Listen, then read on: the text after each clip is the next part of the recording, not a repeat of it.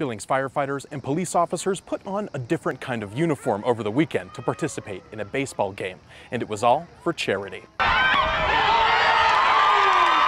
Not only is it fun for us, but more importantly, it's good for the community to come out and see us as real people. A lot of times we seem kind of unapproachable when we're on the job. People tend to stay away from us because of the nature of our business. And so it's a good opportunity for them to come out and see us as part of the community. Saturday was the first time that the first responders have played each other in a baseball game. But the history of the friendly rivalry between police and fire goes back to a football game called the Pig Bowl. God, ages ago, I want to say in the 70s, maybe the 80s, but it didn't go on for a lot. Had a lot of injuries, if you can imagine. Football and competitive people just, we kind of put each other in the ground. So this is a great alternative to it. It's the first time we've done it.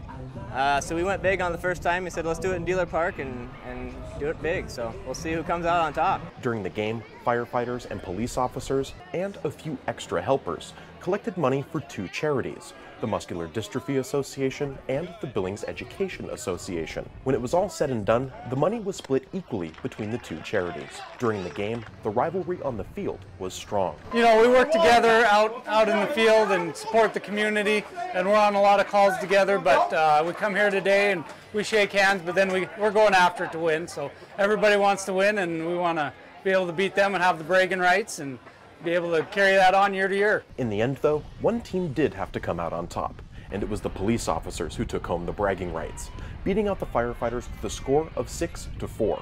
Organizers hope the event will become an annual tradition, so the firefighters will likely get a shot at the title next summer. Reporting in Billings, Mitch Laggy, MTN News.